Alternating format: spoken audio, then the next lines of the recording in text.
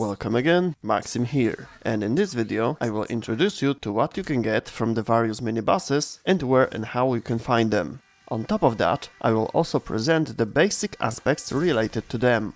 Let's start with something simple and relatively common, Stalker. How to meet him, particularly on every mission. The exceptions are story quests, open worlds, missions on Railjack and boss fights. The chance of his appearance depends on death marks that players can have on themselves. In order to receive death mark from Stalker, you must kill some bosses. After each received mark, you will also get a special information in your inbox where Stalker says your actions have consequences. From now on, he can appear on most of the missions. Marks from more than one boss do not increase the chance of spawning Stalker. Just like G3, Zanuka and Syndicate death squadrons, Stalker appears until the 5th minute of the mission. There's a base 2% chance for his appearance. Each additional marked player increases the chance by 0.5%, so with full marked squad, the chance is 3.5%. Stalker's appearance will be preceded by blinking on the screen and a characteristic sound. Before the attack, targeted player will additionally receive a transmission and his screen will blink a little bit harder. Plus, there will be black and red smoke. There are two versions of Stalker in-game, Regular and Shadow Stalker. Which one will appear depends on your progress with your story quests. At the beginning of the game, only Regular Stalker will come to you, but after completing the second Dream story quest, he will change into Shadow Stalker. They have different drops. From the regular variant, you can drop blueprints for Dread, Despair, Hate and Scimitar engines. The Shadow, on the other hand, got more rewards and delicately differently distributed chances for each of them. Additional rewards are blueprints for the War, Broken War and Smoking Body Ephemera. However, there are also a few units similar to Stalker, Acolytes. You can meet them on Steel Path missions. They appear every 5 minutes on average and drop one of the many types of arcanes and Steel Essence. Their appearance is preceded by visual effects similar to Stalker ones, when he is coming to the team member, plus a special transmission from a particular Acolyte. Let's move on to Grustrag Three. This squadron can target you after 5 played conflict missions, on the side of the corpus.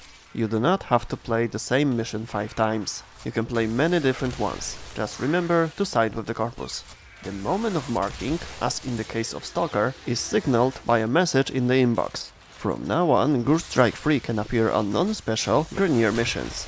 The chances are 1.5% plus 0.5% more for each team member who is also marked. However, on conflict missions the chances are higher. It remains unknown exactly how much higher they are, but it is definitely easier to meet them on conflicts. Before they arrive, you will see blinking, typical to other mini-bosses. But on top of that, there will be a unique transmission from Lotus and bright particles moving in circles around the players. Regardless of who is targeted, everyone will have same effects. An interesting fact: if G3 defeats you, a special item will be applied on your Warframe, making it impossible to use.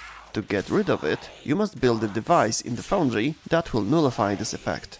Possible drops are several rare mods, Health Chamber, Barrel Diffusion, Split Chamber, Natural Talent, 5 to 10% chance each, depending on which G3 member you kill. Members drop different items with different drop chances. Except mods, you have 12.5% chance for Scimitar Fuselage Blueprint, the same chance for a Bragg Blueprint, and 25% chance each for Bragg components. As far as you can have multiple Stalker death marks, one from each boss, when only one of them disappears after each of his visits, the situation with G3 looks different.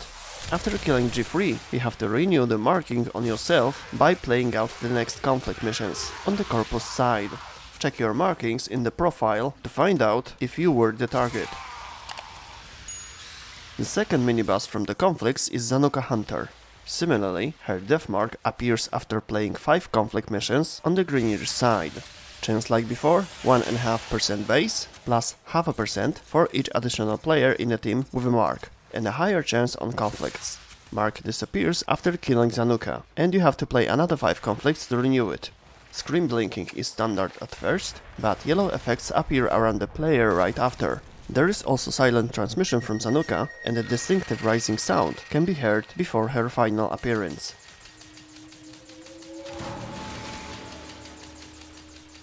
Possible drops include the Scimitar Avionics blueprint, Detron blueprint and its parts. Being captured by Zanuka also has its consequences. Your Warframe wakes up in Alat's lab and you have to get out of there, recover your weapons and escape to the orbiter. Another mini-boss is the Wolf of Saturn Six, an escapee from the Grenier prison, who uses a unique weapon, the Wolf Sledge. You can get it from him, but first things first. How to find him?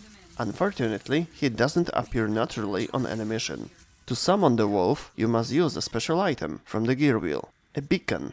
To make sure the beacon doesn't bug and works as it should, use it on the most regular mission from the navigation, or on Void Fisher missions. Beacon summons a mini-boss instantly. With beacons, you can actually summon a few mini-bosses: Wolf, Stalker, G3 and Zanuka.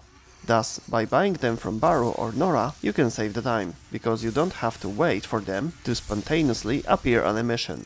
There is also Requiem Ultimatum. It instantly summons Kuva Lich or Sister of Parvos on corresponding mission, but we will leave that for some other video. So, in order to fight the wolf, the use of a dedicated beacon is required. He's quite a tough opponent, but you can make the fight easier by using the beacon on a low-level mission. You can also use it on a steel path if you like challenges. If the wolf defeats all team members, he can disappear. However, if you defeat him, you have a chance to get some mods, a wolf sledge blueprint and its parts, but also a wolf mask for the operator. On infested missions you can randomly meet Juggernaut. After a characteristic blinking of the screen and the transmission from Lotus, you will know that there is a Juggernaut somewhere nearby. It can be attracted by the infested blood, so if you want to meet him, then kill the enemies as many and as fast as possible. Keep doing it until you hear the characteristic roar and get the second Lotus transmission. You can also temporarily stop the fight to avoid Juggernaut. After a few moments, Lotus will inform you that she no longer detected.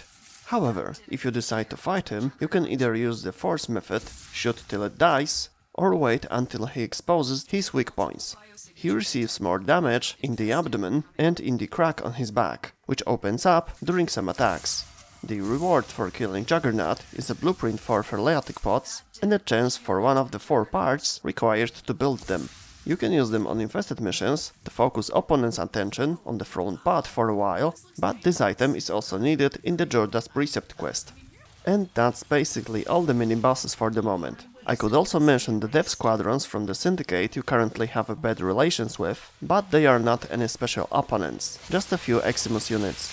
The size of the squadron depends on the level of negative relations with the Syndicate. These units, visually and by skills, do not differ from the counterparts that can appear on missions. However, if killed, they can drop a blueprint for their specters. So that's all in this video. Good luck fighting mini-bosses and dropping items from them. If you have any questions, please type them in the comment section or visit one of my streams, link in the description. See you next time, bye.